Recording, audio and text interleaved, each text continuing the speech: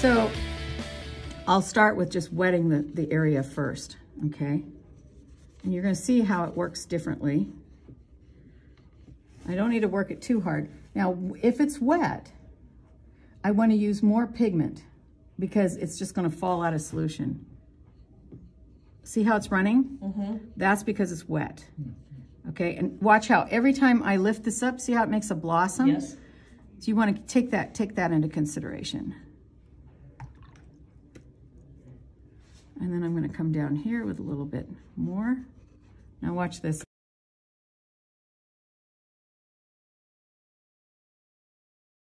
So I'm gonna come in here and I'm gonna make these clouds. Look at that. And you got some clouds. It's just like magic. It is, it's magical. Wow. Okay, there's clouds. Simple, easy thing. Can you see from over there? Yeah. Okay, so that's one thing. Now I'm gonna let that dry and I'll go back into there because everything you do, you can see how it's granulating right in here? Mm-hmm. That's happening because I'm using ultramarine blue, and I'm using ultramarine blue that's been around a while. I wouldn't get as much of that, I don't think, if I had a lot of people put fresh paint out every time, but I don't. So I'm gonna get more granulation going on. If I had used a phthalo blue, something kind of on this line, I wouldn't get that, as much of that. Right, Because it's just go ahead. Sometimes you want that texture? Yes, you do. Sometimes you want that texture. So I'm gonna let that. Different ones have gotta be different textures then and cause different things and of the pigments that you use. Right. So let's see. Let's say if you wanna have, you know, like you've got a sunset kind of a thing and you know everything's gonna have kind of a yellow tone to it. You can do a big wet into wet underneath it, like maybe a warm yellow. That's not warm because it's messed up. My palette's been around, it's getting kind of abused. So I can come in, let's say this was a graded wash. I can come back in over this one. So this is flat. Graded wash are normally going to be at an angle, but I'm gonna show you here, I can come in and warm that whole thing up. Did you see how it was? I can just come in and just warm that whole thing up and go all the way down. And that whole thing ends up with a whole different feel to it than it did. But I'm trying to keep the same, this is all wet into wet, so I can go back over it. Okay? I'm watching this. So, okay, right now it's got some shine on it. Do you see how there's no shine where the white is? And this has shine? We're hoping. And this is, when I come back in here, just to show you how to punch it up if you want to, if you have a brush like this that holds a lot of water, this is a squirrel brush, okay? The brand on this one is Dynayu. It's a cheap one, squirrel hair.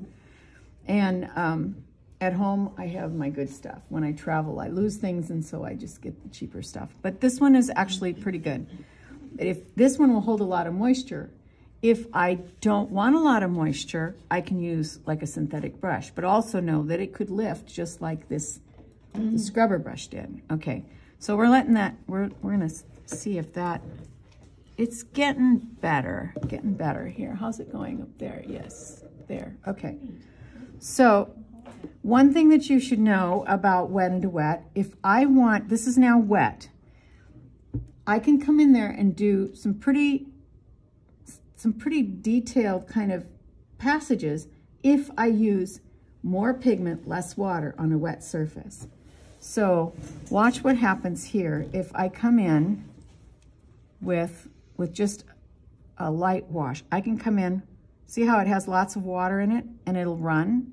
That actually has probably less than it. I'm trying to make it so that it's fuller. Okay, see how it runs? Okay, if I come in and I want to put some detail in, I can come in and fill that brush full of pigment, and I can get quite a bit going on here without as much run. Do you see the difference between this and that?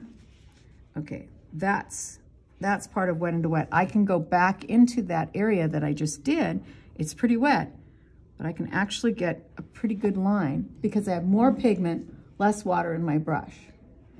Okay, so now, if I come here and I lift up, do you see that? Yep. Okay, so the solution to that would be to go like this and then back in. I can kind of come in, okay? Because if I go to the end, if I want a sharp tip, and I lift up at the end like that, You're gonna get a blob. I'm gonna get a blob. So let's see if we can do that again. I can come like this, and then just go back.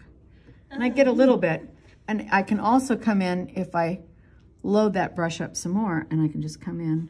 This is pretty wet in here, so think about it. So this right here are gonna be really soft. Now, if you think about the trees in the distance, let's say they're great and they kind of run off like this, I can keep coming back in here with more. Let's pick up a little bit of, see how I come back and go back and forth like this? I can get quite a bit of, okay? Wow.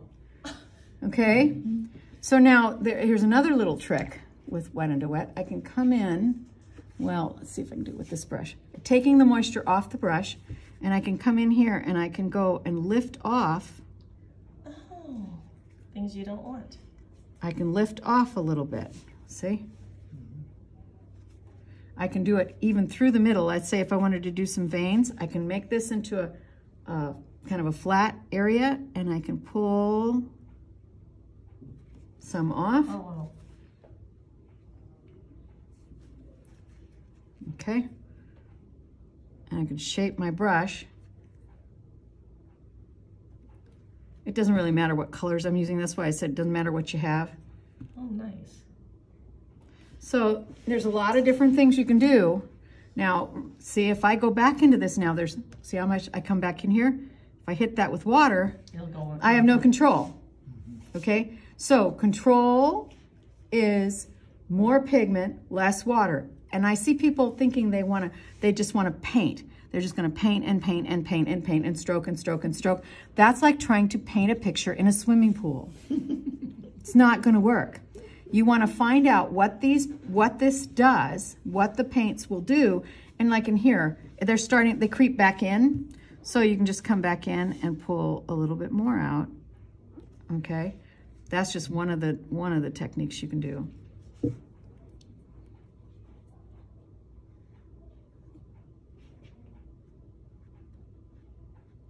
Okay, the only reason I can do that is because there's not as much water. If I go into this area that's really, really wet, I can't do it because there's nothing there. It's not gonna, coming in with a wet brush, see how I just come in here? Oh, why is it doing that? Because I'm too wet. So you just needed the pigment then. Yeah, you need more pigment. I can come back in here with more pigment. Let's wet that just a little bit. And now it's pretty wet. And see how shiny it is? Shiny means wet. I can come in here and do a little bit, but the fact that I have to then have a lot of pigment in that area, okay? So that's two things. Now this is already, this back in here, it probably went too long. So watch, I can come in here. I can come in here. The area where the clouds were,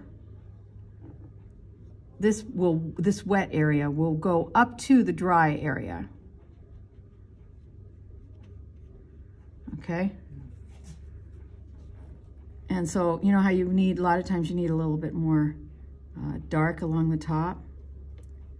Okay, so I can come in here and really make that look like it got too dry. So now, okay, so in here, it's too dry, so I'm gonna wet the brush, take some of the moisture off, and I'm gonna go this way. I'm gonna go, not too much wet, I'm just gonna go this way to that and lift up, and that eliminates that hard edge. Now right there, it's pretty wet, so we're gonna end up, because this was drier, I may end up with a line of demarcation. Anywhere where you have more water on a dry area, you're gonna end up with a little blob. Okay, so here, I'm gonna soften this up. Okay. Okay, so that's kind of how you do the clouds. And if I don't want to have a line, I just kind of have to wet this whole area. And then to make the, you know, when you have that, let's see if I can even do it. It's really hard to do. You want to make that silver lining. You come up there and leave just a thin little edge. And when that dries, that'll look like a silver lining. If I want to make it darker, I can come in and tap up against it. You've seen this, you know what I'm talking about, silver lining, right? Mm-hmm. Mm-hmm. Anyway, probably looked better before. And I want to make sure, and you want to have kind of a random, with this towel, you want to have just kind of a random little. So in other words, buy a lot of paper towels. Yeah, you can. Okay, so like right here, I'm going to decide, maybe I'm going to do a second row of clouds. I'm going to come in and tap that, and I can come in here, and then wherever, it'll go right up against, and it won't go farther than where I blobbed it off, or tapped it off. Oh, neat. Yeah. So that's like a second row of, so I'm just drying my brush off and just kind of moving that around a little bit. Just kind of some principles that you have to... You have to learn what it wants to do.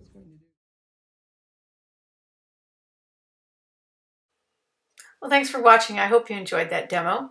If you'd like to see more of my work, you can go to my Facebook page. Just search for Gabriel Baber, and my YouTube channel, Gabriel Baber YouTube. Be sure to like, comment, and subscribe. Thank you.